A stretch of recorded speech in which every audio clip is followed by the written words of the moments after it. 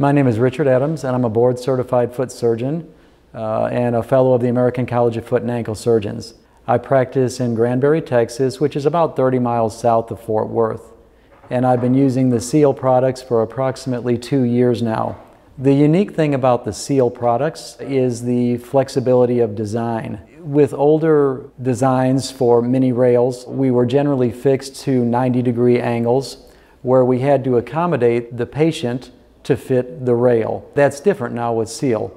With the SEAL products, we're able to position things as far as arthrodeses and fracture repairs in the best position for the patient, and we can then accommodate the fixation of the mini rail around the anatomy of the patient. That not only provides a quicker procedure, but it also provides a more stable and, in my opinion, a much better result. We had a patient who is about 65 years old and had been smoking for about 40 years. The patient developed severe arthritis involving his great toe joint, a condition that we call hallux limitus. That deformity necessitated a fusion, or what we call the first MTPJ arthrodesis.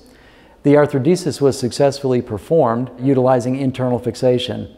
However, because of his tobacco use, as the months went by, the arthrodesis did fail. Therefore, it became necessary for us to revise the failed arthrodesis. Utilization of the SEAL products allowed me to position my external fixator such that I could distract the failed arthrodesis. I could debride the non-vital bone from the area until I got to good, healthy, viable bleeding bone.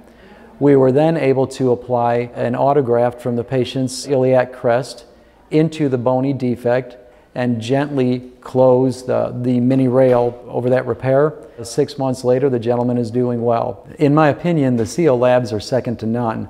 The didactic portion of the lab with the lectures is spot on as far as practical application as well as the theory. The cadaver lab itself is a great hands-on experience.